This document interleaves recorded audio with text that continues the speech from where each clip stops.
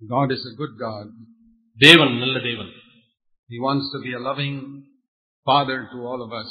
நம்ம எல்லாருக்கும் அவர் நல்ல அன்பான தகப்பனாய் அப்பாவாய் இருக்க விரும்புகிறார். Jesus said that he is such a good father that compared to him the best earthly father is evil. எந்த அளவுக்கு அவர் நல்ல தகப்பனாய் இருக்கிறார் என்றால் இந்த பூமியிலே நாம் எந்த ஒரு தகப்பனை சிறந்த தகப்பன் என்று சொல்கிறோமோ ஆண்டவரை ஒப்பிட்டு பார்க்கும் பொழுது அவர் பொல்லாத தகப்பன் தான். That is the God that Jesus presented to the world. இந்த உலகத்திற்கு இப்படிப்பட்ட தேவனை தான் இயேசு காண்பித்தார். From the beginning of man's history, the devil has always tried to present a wrong picture of God to the world. மனித சரித்திரத்தின் ஆரம்பத்திலிருந்தே பிசாசானவன் தேவனை ஒரு தவறான ரீதியிலே தான் ஜனங்களுக்கு காண்பித்துக் கொண்டு வருகிறான். Because that is the best way to make man go away from God. தேவனை விட்டு மனிதனை அனுப்புவதற்கு இதுதான் சிறந்த வழி என்று சொல்லி அவன் அப்படி செய்கிறான். You think of the story of the prodigal son. கெட்ட குமாரனுடைய கதையை நீங்கள் எண்ணி பாருங்கள். Supposing somebody had told him in the far country that your father is now very angry with you. He doesn't want to see your face. அந்த கெட்ட குமாரன் அவன் தொலைந்த தூர தேசத்துக்கு போய்விட்டான். அந்த இடத்துல யாராவது அவனை பார்த்து உங்க அப்பா அவன் மேல ரொம்ப கோபமா இருக்காரு என்று சொல்லியிருந்தால் he would never have gone back home. அவன் திரும்ப வீட்டுக்கு வந்திருக்க மாட்டான்.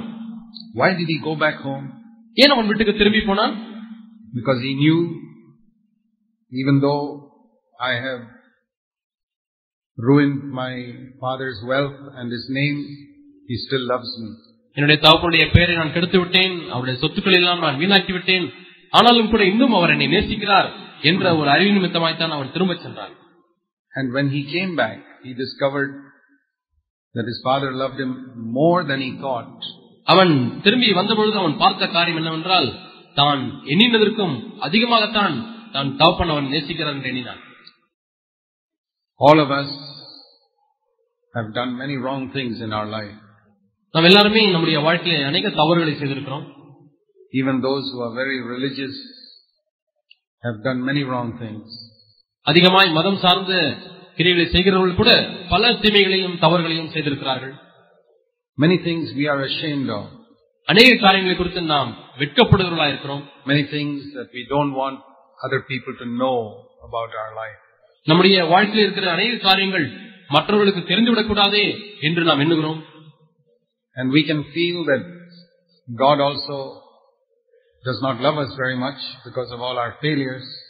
இப்படிப்பட்ட நம்முடைய வீழ்ச்சிகளின் நிமித்தமாய் தோல்விகளின் நிமித்தமாய் தேவனும் நம்மை நேசிப்பதில்லை என்று நாம் எண்ணுகிறோம். But that's not true. ஆனால் அது உண்மை அல்ல. The love of God is far greater than our human mind can understand. நம்முடைய மனுஷிய மனது விளங்கிக் கொள்வதற்கு மிகவும் அப்பாற்பட்ட விதத்திலே தேவனுடைய அன்பு இருக்கிறது. He hates sin like anything. அவர் பாவத்தை அதிகமாய் வெறுக்கிறார். Why? ஏன்? Just like if you saw sickness in your children, you would hate the sickness. உங்களுடைய பிள்ளைகளிடத்திலே வியாதியை பார்க்கும் பொழுது நீங்கள் அந்த வியாதியை வெறுக்கிறீர்கள் அல்லவா? You don't hate your children. உங்கள் பிள்ளைகளை நீங்கள் வெறுப்பதில்லை. But you hate the sickness. ஆனால் அந்த வியாதியை, அந்த நோயை நீங்கள் வெறுக்கிறீர்கள். You hate the sickness so much that you are willing to let your child get injections, bitter medicines, even an operation to get rid of the sickness. அந்த நோய் அந்த குழந்தையை விட்டு நீங்கும்படியாக அந்த குழந்தைக்கு ஊசி போட்டாலும் பரவாயில்லை, அல்லது கசப்பான மாத்திரை கொடுத்தாலும் பரவாயில்லை, ஏன் ஒரு அறிவியல் சிகிச்சையை செய்தாலும் கூட பரவாயில்லை, எப்படியாவது இந்த நோய் நீங்க வேண்டும் என்று சொல்லி அந்த அளவுக்கு நீங்கள் அந்த நோயை வெறுக்கிறீர்கள். You hate that sin so much, you hate that sickness so much that you are willing to spend lakhs of rupees to deliver your child from it. அந்த குழந்தைக்கு அந்த வியாதி குணமடையும்படியாக லட்சக்கணக்கான ரூபாய்களை நான் செலவு செய்தாலும் பரவாயில்லை, நான் சிகிச்சை கொடுக்க போகிறேன் என்று சொல்லும் அளவுக்கு நீங்கள் அந்த வியாதியை வெறுக்கிறீர்கள், குழந்தை விட்டு போக வேண்டும் என்று நீங்கள் விரும்புகிறீர்கள். That is how God hates sin. இப்படித்தான் தேவனும் பாவத்தை வெறுக்கிறார். If he sees that you tell lies, நாம் பொய் சொல்லுகிறதை அவர் பார்க்கும் பொழுது, if he sees that you lust after women, ஸ்திரீகளை இச்சிக்கிறதை நீங்கள் இச்சிக்கிறதை அவர் பார்க்கும் பொழுது, if he sees that you get angry with people, ஜனம் மீது கோபமடைகிறதை ஆண்டவர் பார்க்கும் பொழுது, you shout at your husband or your wife, மனைவியோ புருஷனையோ சத்தம் போட்டு திட்டுகிறதை ஆண்டவர் பார்க்கும் பொழுது, these are all sicknesses. இவைகள் எல்லாம் வியாதிகள். Oh, brothers fighting with each other, அல்லது சகோதரர்கள் ஒருவரோடு சண்டை பண்ணிக் கொள்கிறது, that is a sickness. அது ஒரு நோய். I have come across so many cases of this. நான் இப்படிப்பட்ட அநேக நோய்களை பார்த்திருக்கிறேன். And always one brother will say it is the other brother's fault, he will say it is this person's fault. எப்பொழுதுமே ஒரு சகோதரர் அவருடைய குறையை சொல்லுவார், அந்த சகோதரி கேட்டால் இவருடைய குறையை சொல்லுவார். This is like two lepers saying he has got leprosy, he is saying he has got leprosy. அது எதற்கு ஒப்பாக இருக்கிறது என்றால், இரண்டு தொழுநோயாளர்கள், ஒருவர் சொல்லுகிறார் அவருக்கு தொழுநோய் இருக்கிறது பார்த்தீர்களா என்று, அவரை பார்க்கும்போது இவருக்கு தொழுநோய் இருக்கிறது பார்த்தீர்களா என்று சொல்வதை போல. I say, why are you worried about the other person having leprosy? You got it yourself. அவருடைய தொழுநோயை பற்றி நீ ஏன் கவலைப்படுகிறாய்? உனக்கே தொழுநோய் வந்திருக்கிறதே. God hates it. தேவன் அதை வெறுக்கிறார். He doesn't hate you. உங்களை ஒரு வெறுப்பதில்லை. He hates the sickness. ஆனால் அந்த நோயைத்தான் வெறுக்கிறார். But we are not like that. ஆனால் நாம் அப்படி இல்லை. When we see some sinner, we hate the sinner also. நாம் ஒரு பாவியை பார்க்கும் பொழுது, பாவத்தை பார்க்கும் பொழுது, பாவத்தை செய்கிற பாவியும் கூட சேர்த்து வெறுத்து விடுகிறோம். That is like hating your poor child when the child has got a sickness. அது எதற்கு ஒப்பாக இருக்கிறது? உடைய சிறிய குழந்தைக்கு வியாதி வரும் பொழுது குழந்தையை வெறுத்து ஒதுக்கி தள்ளுவது போல. Supposing a doctor went through the hospital hating all the people there because they've all got some sickness. ஒரு மருத்துவர் அவர் மருத்துவமனைக்கு செல்கிறார், அங்கே வியாதிப்பட்டு அநேகர் படுத்து கிடக்கிறார்கள், அங்கே எல்லாரையும் இவ்வளவு வியாதி வந்திருக்கிறது என்று சொல்ல வெறுத்து விட்டு போய்விடுகிறார். If somebody gets angry with me and calls me a bad name, என் மீது கோபப்பட்டு என்னை பொய்யான அல்லது தவறான ஒரு பெயரை சொல்லி கூப்பிடுவார்களானால், tell some false story about me, அது என்னை குறித்து தவறான கதைகளை கட்டுக்கதைகளை சொல்லுவார்களானால், I don't get angry with him. எனக்கு அவர்கள் மீது கோபம் வராது. He is sick. அவன் வியாதிப்பட்டிருக்கிறான். If I see a person with cancer, I don't get angry with that person. ஒரு மனிதனுக்கு புற்றுநோய் வந்திருக்கிறது, அவரை பார்க்கும் பொழுது நான் உடனே கோபம் அடைவதில்லை. I feel sorry for the person. அதற்காக நான் வருத்தப்படுகிறேன். We must distinguish between sin and the sinner.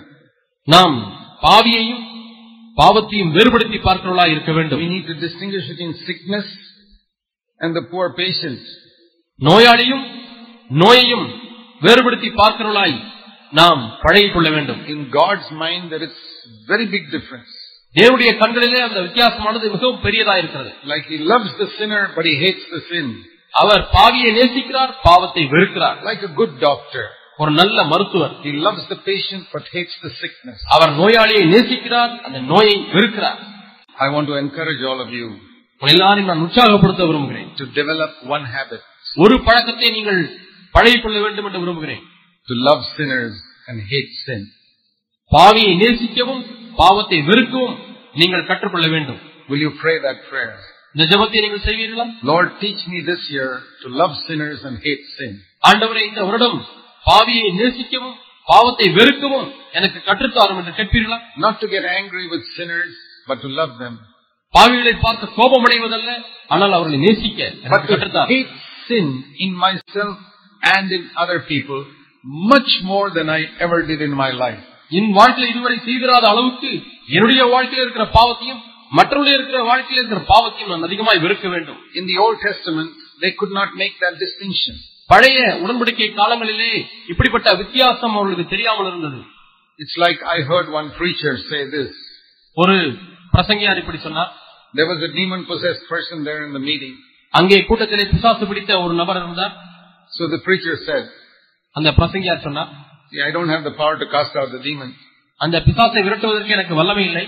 So I'll throw you out of the meeting so the demon will also go. ஆகவே உன்னை தூக்கி வெளியே இருந்து விடுகிறேன், ஆகவே பிசாசு வெளியே போய்விடும் என்று சொன்னார். But Jesus never did that. அது இயேசு அப்படி செய்யவில்லை. He cast out the demon. அவர் பிசாசை தான் விரட்டினார். And delivered the poor man. அந்த பாவப்பட்ட மனிதனை அவர் விடுதலை ஆக்கினார்.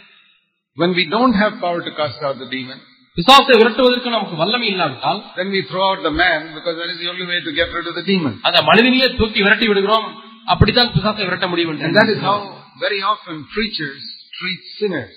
இப்படித்தான் அநேக சமயங்களிலே பிரசங்கியார்கள் பாவிகளை நடத்துகிறார்கள்.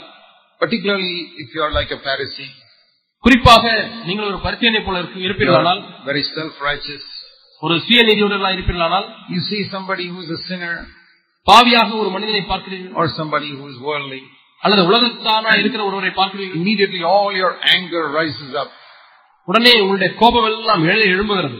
Not against the sickness. அந்த வியாதியின் மீது அல்ல. No, against the patient.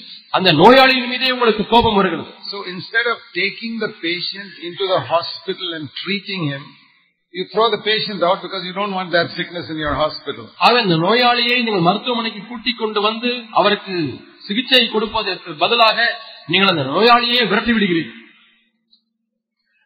That is one type of church. இது ஒரு விதமான சபை. Where we say we don't want any sick people here. இங்கே எந்த நோயாளியும் எங்களுக்கு தேவையில்லை என்று சொல்கிறது. Anybody who comes sick, we throw them out. நோயோடு கூட யாராவது வந்தால் அவர்களை அப்படியே விரட்டி விடுவது. We want only healthy people here. இங்கே ஆரோக்கியமானவர்கள் மட்டுமே இருக்க வேண்டும் என்று சொல்கிறீர்கள். What type of hospital will that be which says we don't want any sick people here, we want only healthy people here? இங்கே வியாதிப்பட்டவர்கள் நோயாளிகள் எங்களுக்கு தேவையில்லை, ஆரோக்கியமானவர்கள் மட்டும்தான் எங்களுடைய மருத்துவமனைக்கு வர வேண்டும் என்று சொல்கிற ஆஸ்பத்திரி எப்படி இருக்கும்? Many churches are like that. அநேக சபைகள் அப்படி இருக்கிறது. They only want healthy people.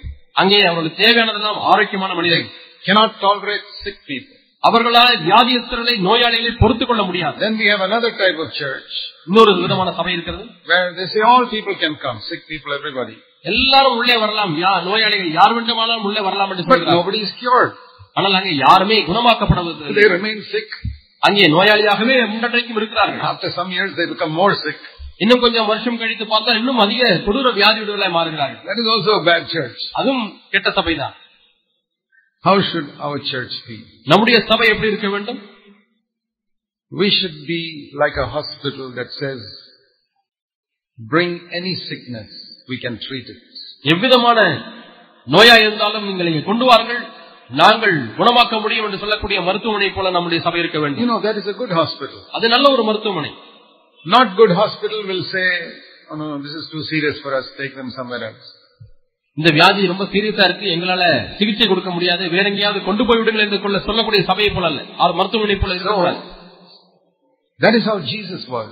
இப்படித்தான் இயேசு இருந்தார். He could heal women caught in adultery. அங்கே விபச்சாரத்திலே பிடிக்கப்பட்ட அந்த ஸ்திரியை குணமாக்கினார். He could heal a man who had murdered and killed and stolen, that he was being crucified next to him. அங்கே ஒரு மனிதன் இருந்தான், அவருக்கு அருகாமையிலே சிலுவையில் அடிக்கப்பட்ட மனிதன், அவன் கொலை செய்தவனாய், திருடனவனாய், கொள்ளையடித்தவனாய் இருந்தான், அவனை குணமாக்கினார். He was such a good doctor. அவர் அவ்வளவு நல்ல மருத்துவர்.